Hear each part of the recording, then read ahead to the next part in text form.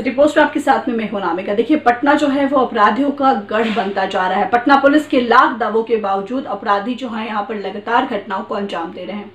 Patna city के मालसलामी थाना इलाके में रविवार की यानी कि कल देर रात अपराधियों ने एक मछली बेचने वाले की गोली मार करके हत्या कर दी। 50 साल का पारस सैनी मछली बेच करके अपने घर लौट रहा था। इसी दौरान अपराधियों ने उसे निशाना बनाया।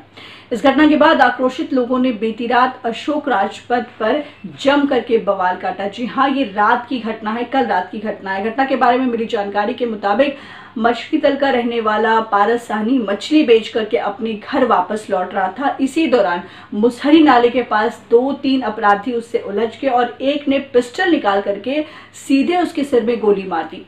गोली लगने के साथ ही मौके पर पारस सहनी की मौत हो गई। पारस के साथ एक और शख्स भी मौजूद था जिसने भाग करके किसी तरीके से अपनी जान बचाई और बाकी लोगों को इस घटना के बारे में जानकारी दी। तो देखिए, कितना बेधड़क अपराधी जो हैं वो गोली मारते हैं और निकल जाते हैं।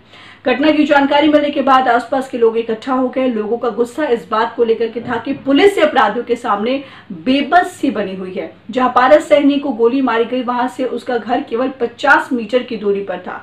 डीएसपी अमित शरण के मुताबिक हत्या की वजह अब तक साफ नहीं हो पाई है। मृतक के शरीर में गोलियों के 2 निशान पाए गए हैं। सीसीटीवी फुटेज भी खंगाली जा रही है। परिजनों का आरोप है कि कई जगहों पर अवैध शराब का धंधा होता है और संभवतः शराब माफिया से जुड़े लोगों ने ही पारस सहनी को गोली मारी है। सवाल ये उठता है कि पटना जो है वो बिहार की राजधानी है और बिहार की राजधानी में अगर ये हालत है तो सोचिए कि बिहार के और जगहों पर क्या अपराध का ग्राफ हो सकता है।